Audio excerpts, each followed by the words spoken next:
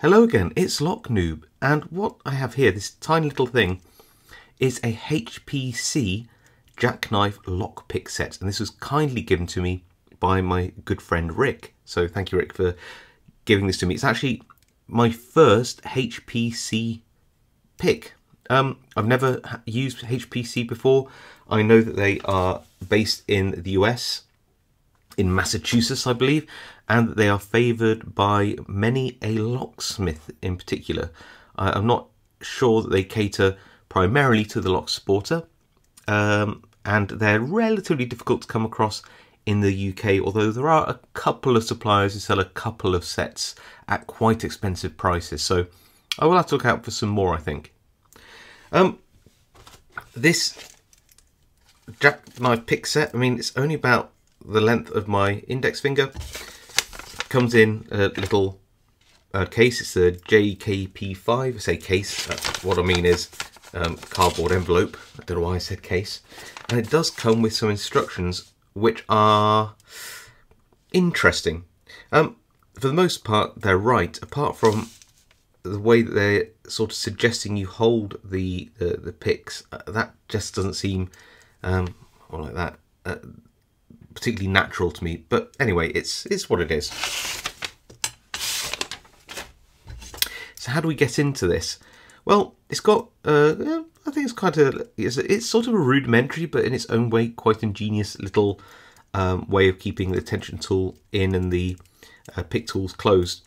It's got this little sliding mechanism here, which reminds me of a safety lock on a furniture stay or table leg or something similar, but yeah, it's kind of cool. So with this collar, which is sort of like a little brass collar, got some stainless steel scales, I guess, and around it is this sort of rubber ring.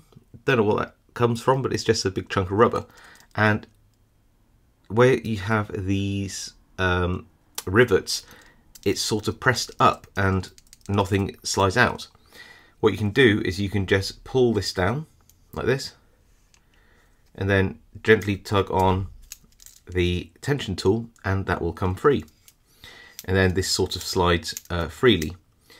The instructions say that once you have the collar down here, you can use the end of the tension tool to release the picks. It's also quite tight here. You'll notice something when I do this, a sound, listen. Oh, well, it didn't quite, but it has a faint click when you locate them in like that. Then you have a choice of what looks like spring steel, coated spring steel picks. I'll try to fan them out for you in an appealing way. And what we have is some pretty good profiles, I'd say. You have two identical snake rakes, as far as I can tell. I don't know why, as opposed to, say, a deeper hook or even a shorter hook, but that seems to be what you get, two rakes. Maybe it's supposed to be, I know it's a backup, so if you snap one of these off, maybe at least you'll have a probe and then some picks and a rake. I'm not quite sure what the thinking is there, but nevertheless, two snake rakes, a medium to short hook. It's bit deeper than a standard short hook, but not quite as deep as some medium hooks, and a perfectly nice half diamond there as well. So yeah, you only get one tension tool, which is relatively normal for Jackknife pick sets.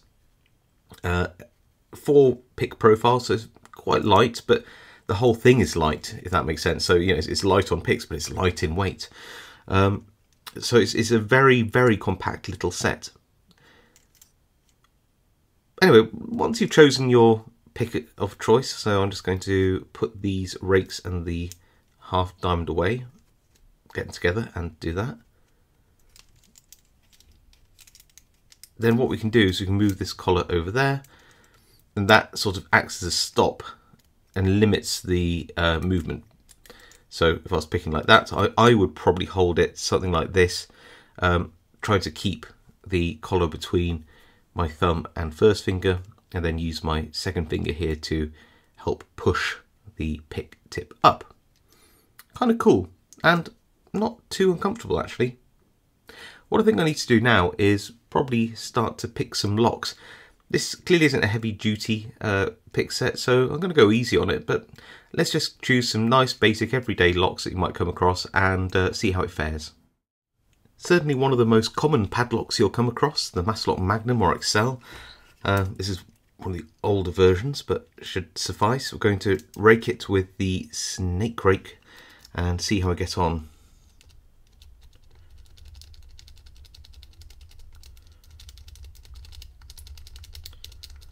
It feels like it might be picked when just hang up in the there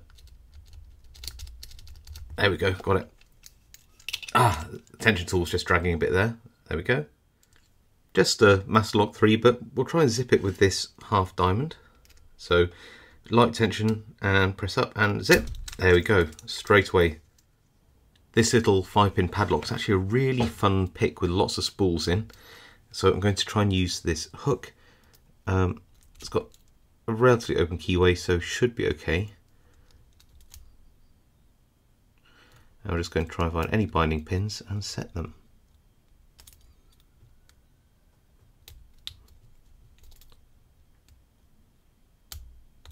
And there we go. This is quite a small 40mm padlock with a small keyway, and the hook is just too deep to get in there.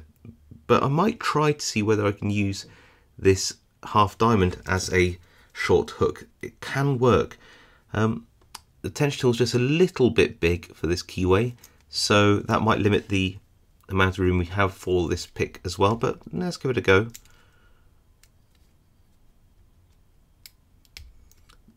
Five pins and lots of spools. Anything that feels like it might lift up. There we go, and we did get it.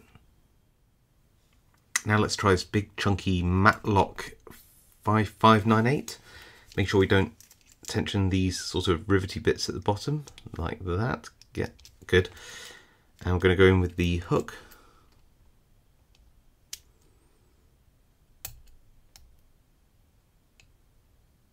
There we go, just going through gently, and I think, yeah, we got it. And there we go. Not bad, I think, for an emergency little pick set. It was quite difficult just using this one tension tool, but that's sort of what you get with a lot of these jackknife sets. You only really do get one, but it is effective in the right lock, especially some of those ones you just saw earlier, which are relatively common to come across. So pros and cons. Pros: the profiles are actually quite nice and relatively well finished. You can see some of the, just by using it, some of the coating has come off, but that's 100% to be expected, and it's very normal with these coated spring steel picks. But they felt really quite nice. The shanks were very slim, and these come in at about 20 thousandths of an inch, or 0.54 millimeters. So yeah, all the profiles that are on here are actually really nice as well. I'll just poke them out to show you. The snake profiles are nice and defined. The half diamond is very useful and does substitute as a shorter hook as well, quite effectively, I have to say. So in terms of the general thicknesses and the finish and usability of the profiles, actually pretty good. Another pro for this set is it's extremely light. It really is just a light set. You could throw it in a wallet, a pocket. You wouldn't really notice it. It's a very light set, and it's also quite cheap. I think in America you can get these for around $22, $23, and the one I found in the UK I could buy was about £23. There's a bit of a price difference because it should be under £20 if you did a conversion, but yeah, it's about £23, $23 from what I can find. So yeah, not too bad. Like I said, profiles are nice. The shank heights and widths are great. The material, the spring steel, I quite liked it, and it is light and relatively cheap. So lots of good things going for this. Cons: this annoys me after a while. I'm not going to lie. It's okay. I mean, look, this isn't supposed to be your everyday pick set, but nevertheless, having to try to stop that from sliding back while you're picking and raking, it's a bit cumbersome. It doesn't feel right because it's quite thick here. It's almost a centimetre, which is twice as thick as I normally like my picks, and your fingers tend to sort of slide back, and then that happens. It's a little bit cumbersome, but you know, I've got to go back to the point that it's a small, cheap, light pocket pick set. It's not designed to replace a whole lock pick set, so it's one of those things which, just by the design, you do have to put up with it. Other cons apart from that, I still don't really know why there was 2 snake rakes. If anything, a deeper hook or maybe just a probe would have been better, I think. But I mean, they're nice, but why 2? Couldn't quite figure that one out. So yeah, those are the cons, really. That this is a bit annoying, and you get 2 of one profile instead of something a little bit more varied. Any improvements that I would make to this, apart from obviously having maybe a slightly deeper hook or even a more shallow hook in place of one of these snake rakes, I think that you could easily probably get more than one tension tool underneath this, so you could probably do that as an aftermarket add-on yourself if you have a spare tool. Be quite tight to get under there, but you could probably get one under that side and then one onto the other side together, sort of cross over at the top.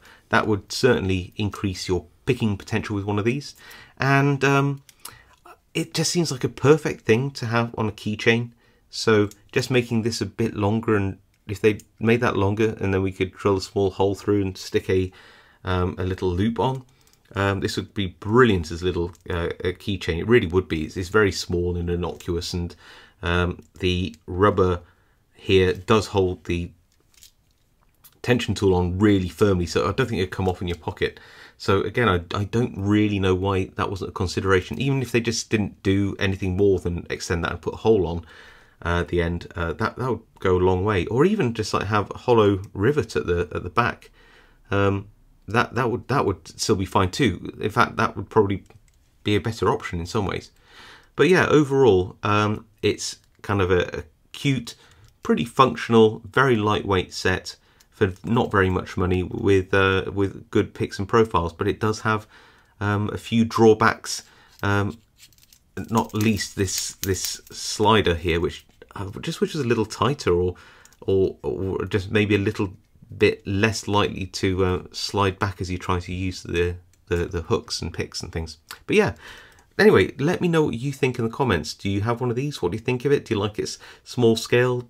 Do you also get annoyed by the slider? Do you like it? You know, do you think it's good for what you get for the price? Let me know down there. I do read all comments, reply to as many as I can. If you haven't subscribed and like content like this, please do subscribe. And of course, I'll see you all next time.